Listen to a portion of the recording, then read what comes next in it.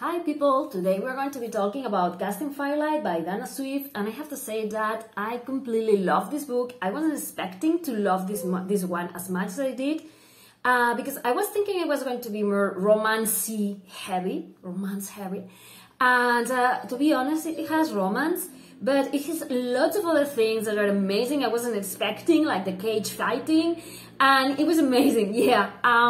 Before beginning my review, I have to note that this is not an own voices book. At the end of it, you're going to find the author's note, in which Dana Swift, the author, is going to tell you her reasons for writing this book.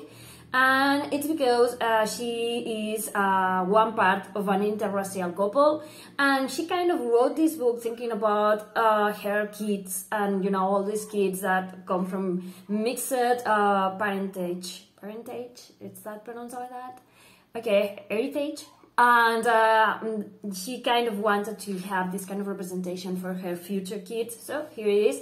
And it is also, well, it has its roots in Indian culture. It has also a heavy dose of imagination and fantasy, and I think it grows perfectly well.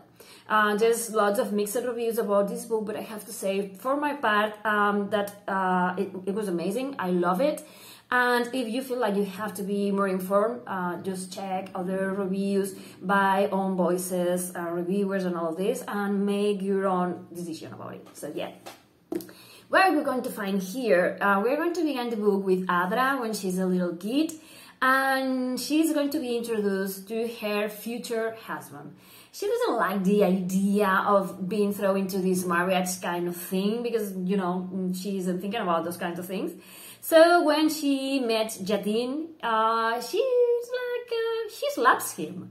And I love that because he is a brat, he wants to show off, and it is a very sore spot for Adraa, and so she reacts by slapping him. And I did love this introduction because you can see from the very beginning that Adraa is not a conventional female. She's not going to be submissive, and she has like very strong-headed personality, and I love her for it.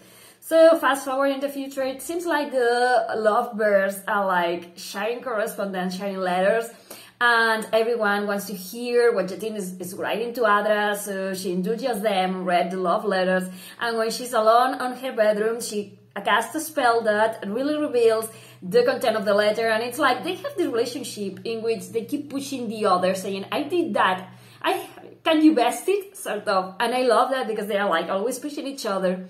So one thing brings another thing, and they end up meeting, but they have been without seeing each other for quite some years. They saw each other when they're kids, and now they are kind of young adults. So when they see each other again, they don't recognize each other. So it's funny because Adraa doesn't present herself as Adraa, and Jatin doesn't present himself as Jatin. So, you know, I don't want to make more spoilers about this book because I think it's amazing. Let's say that Adraa is following a kid that has stole something, and the kid gets into danger, and she saves the kid, and she saves the kid for being stomped by an elephant, and the elephant is part of the welcome committee of Jatin. So Jatin and his ward jump from the elephant and go help this girl. So they change personalities, you know, Jatin and the ward, because, you know, in order to protect him, because he's very well known, he has a ward that looks similar to him, and they sometimes interchange roles. So Jatin is interpreting the role of Kalyan, the ward, so he's the one that goes to Adraa without knowing who she is. He thinks that she's a peasant girl who risked her life to save this kid.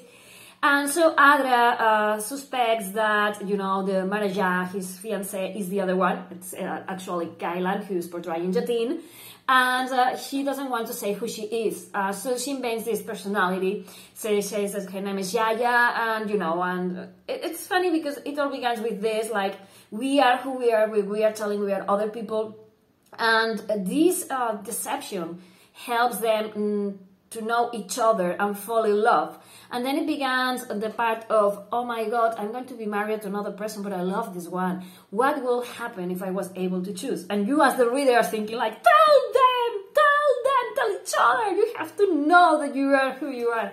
Okay, yeah, the romances too I like a lot because it's like enemies to lovers, but not really knowing that they are really the person who they are. So they both lying to each other, and one of the things about this book is that they want to be equals. Adraa doesn't want to feel inferior to Jatin, and Jatin wants to treat Adraa like an equal. And it's funny because there are some times in which they say that even the lie in which they began the relationship makes them equal, because they are both hiding their personalities, their real personalities, in order to present who they really are without the label of I am that person and I have that power and I have this position in life.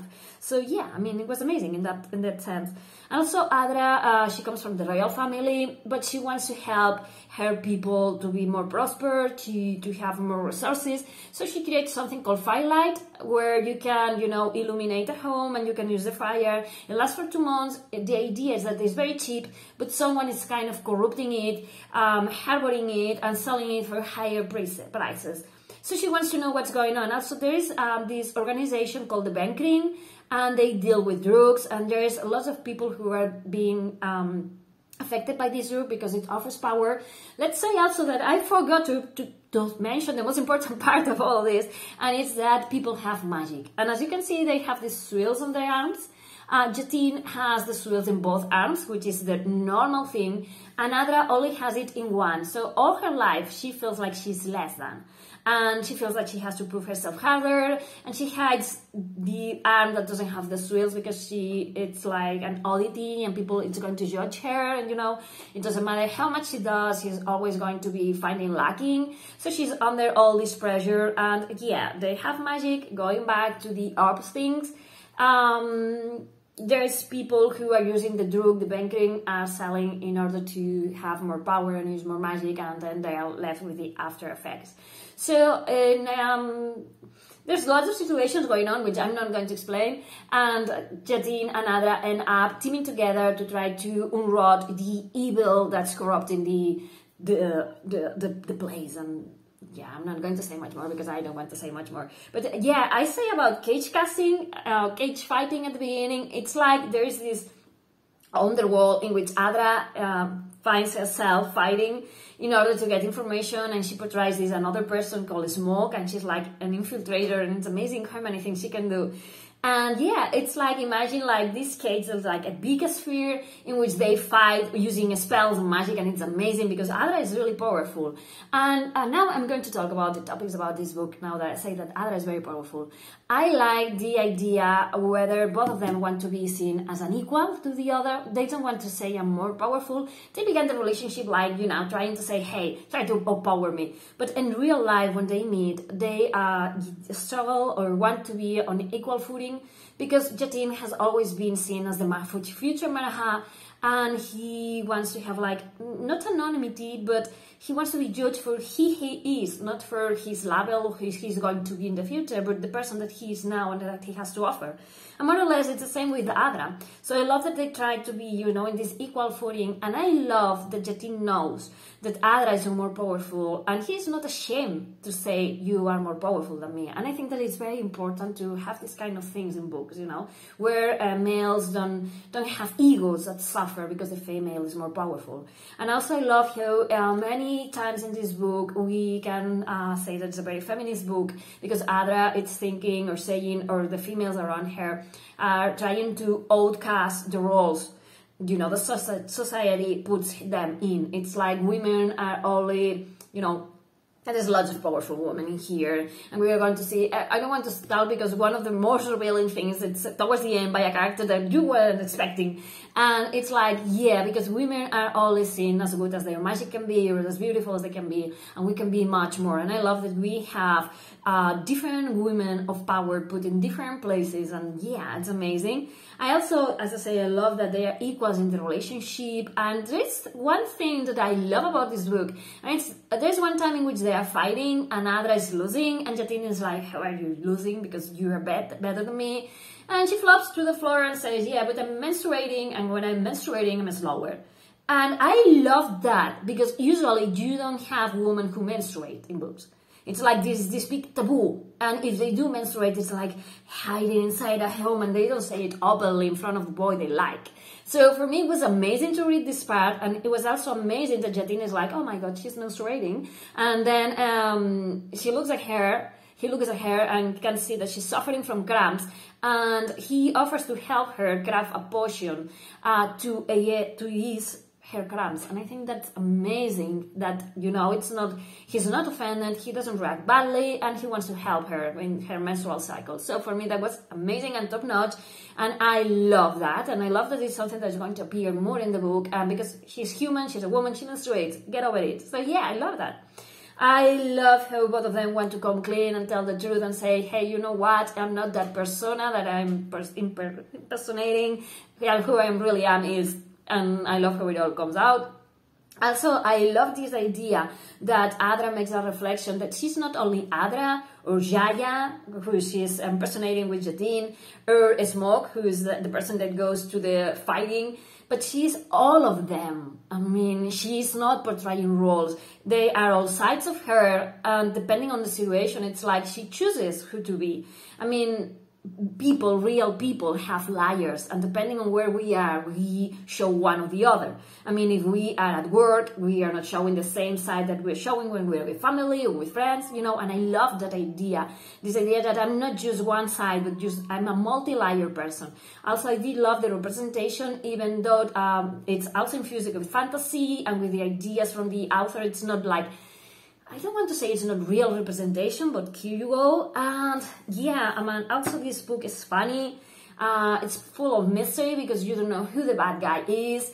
And it's also, we have these characters who dub themselves. I'm going to be able to be the manager that people expected me to be. I'm going to be able to control magic as people want me, as I want to. And there's characters who you think that are like side characters who are very important too. And I love Prisha. The sister, Priya, now I don't remember exactly. I think it's Prisha, and the other character is Riya. Characters that come from her side are amazing. Kailan has so much to offer. I hope that in the second book we get to learn more about these characters because I love them.